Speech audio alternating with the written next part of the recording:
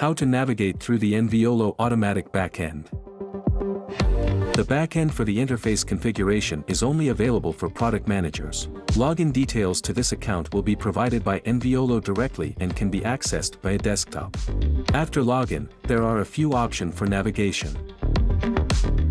Users provides an overview of the existing users.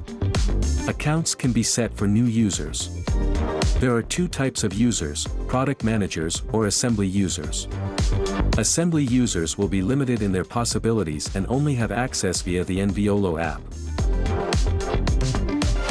Devices provides an overview of the hub interfaces that are connected to your account.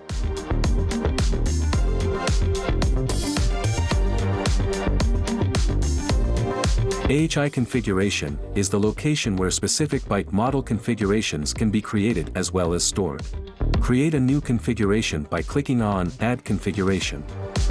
The status of a configuration can be in Test, Production, or Outdated.